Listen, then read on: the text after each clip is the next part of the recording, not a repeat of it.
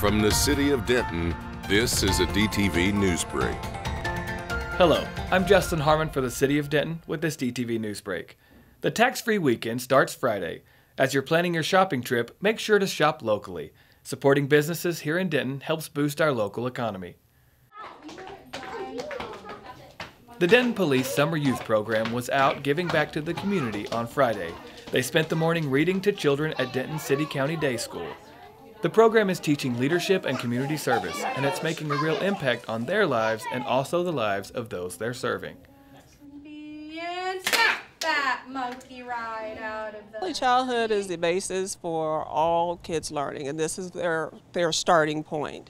When we have different people, especially people that are younger than maybe some of my teachers, they can see it in a different light. It's a little bit different as an adult teaching them when they get to interact with somebody that may appear like their brothers or their older sisters. And so when they come and help volunteer, one, they love it because they're visiting, and all the kids love to show off their classrooms and what they've done and what they're doing within the classroom itself, but also just for just the basic interaction. Is somebody else, somebody new, somebody that they can talk to and just kind of have fun with for the day. I can't do it.